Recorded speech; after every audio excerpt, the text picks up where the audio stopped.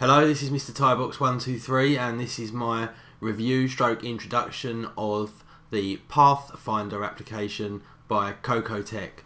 So cocotech.com is where you can find the application. You can download a trial if you'd like to, or you can purchase the product. And essentially what it is a file browser and management application. So on Mac you have the Finder, which I find a little inflexible. It works and it's efficient, but if you want some more flexibility without dropping out to the terminal, then this PathFinder product is very, very good indeed.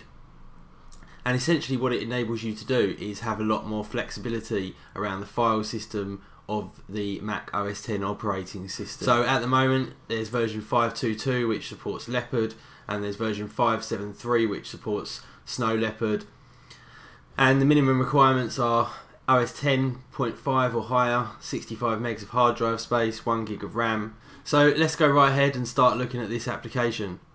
So if I launch the PathFinder down here, you can see that it kind of looks fairly similar to Finder, however with some more features in and around it. And you can turn these off and on and make it look pretty much the same or similar to Finder if you want to. Or you can actually add some levels of complexity and give yourself more insight into the file system of your machine.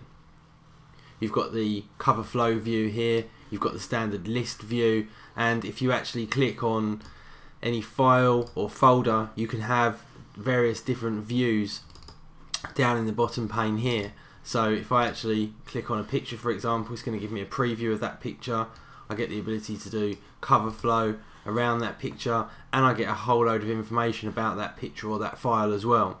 And if I want to, I can actually change this to a different view and have, for example, the hex view, or I could have a preview of it again, or we can just go back and have the info view there.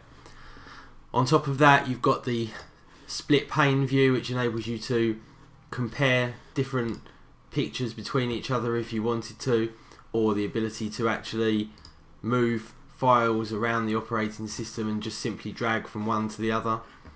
If you want to, you can actually create a Dropbox up here, which enables you to simply drop applications into there, move around the file system, and then drop them straight back out again very simply. So that's a very useful feature. We can come out of the split view, and there's also some extra drawers that you can have coming out of the left, the bottom and the right hand side of the application, which you can assign different functionality to. So on mine I've got a launch box up here. It tells me all of my running processes. If I want to, I can go right ahead and close some of those down. For example, Safari, just click across, it's gone. I can actually launch applications from here if I want to, and the green boxes surrounding the icon actually show which ones are running. And then I've got the actual attributes of whichever file it is that I'm clicking on in here.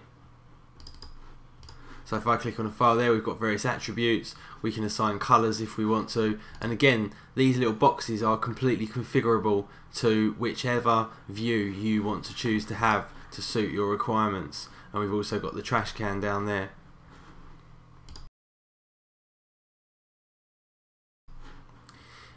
In my bottom drawer I've actually got a terminal view in here, so I can easily drop out and start doing things from terminal if I want to.